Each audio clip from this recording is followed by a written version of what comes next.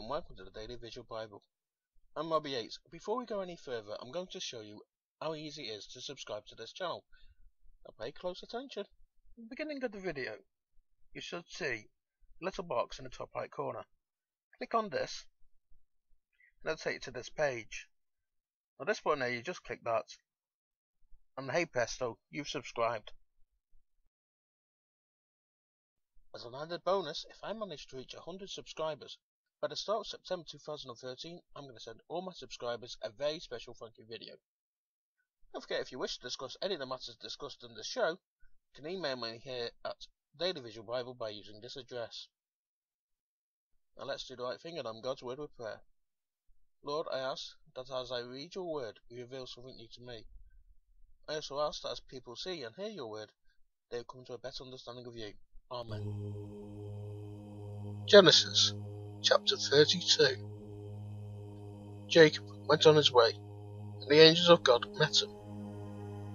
When he saw them, Jacob said, "This is God's army." He called the name of that place Ahanaim. Jacob sent messengers in front of him to Esau, his brother, to the land of Seir, the field of Edom. He commanded him, saying, "This is what you shall tell my lord Esau. This is what your servant Jacob says. I have lived as a foreigner with Laban, and stayed until now.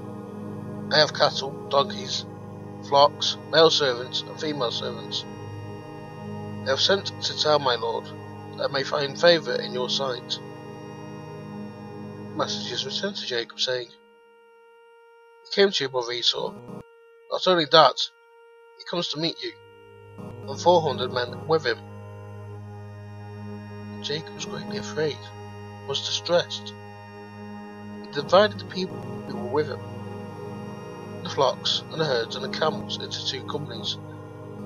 He said, "If Esau comes to the one company and strikes it, then the company which is left will escape." Jacob said, "God of my father Abraham, God of my father Isaac, you said to me, 'Return to your country and to your relatives, and I will do you good.' I am not worthy of the least of all the loving kindnesses and of all the truth which you have shown to your servant.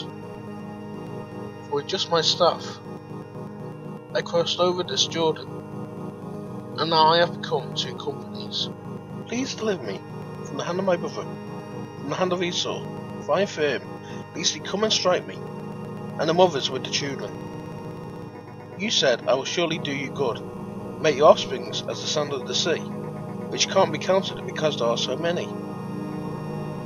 He stayed there that night, and took from which he had with him a present for Esau, his brother 200 female goats, 20 male goats, 200 ewes and 20 rams, 30 milk camels and their colts, 40 cows, 10 bulls, 20 female donkeys, and 10 foals.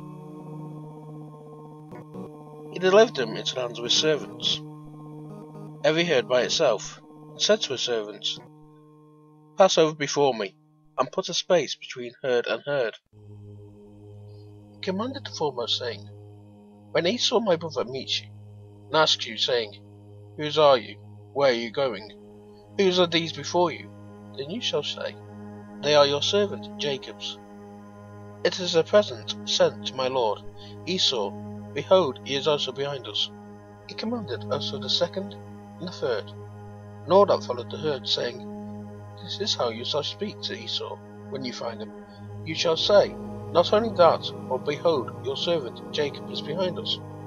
For he said, I will please him with the present that goes before me, and afterward I will see his face. Perhaps he will accept me." So the present passed over before him, and he himself stayed that night in the camp.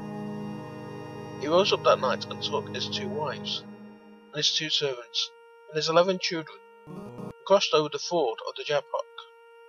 He took them and sent them over the stream, and sent over that which he had. Jacob was left alone, and wrestled with a man there to the breaking of the day. When he saw he didn't prevail against him, he touched the hollow of his thigh.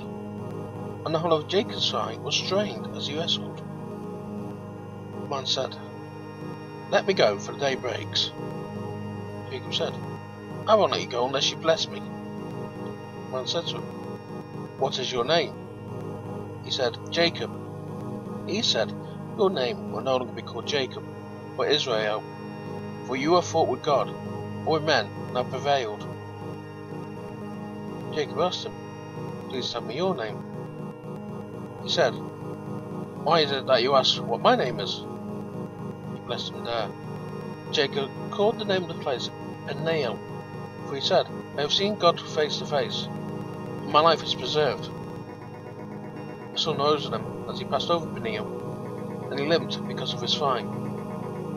Therefore the children of Israel don't eat the sinew of the hip, which are on the hollow of the thigh, to this day, because he touched the hollow of Jacob's thigh, and the sinew of the hip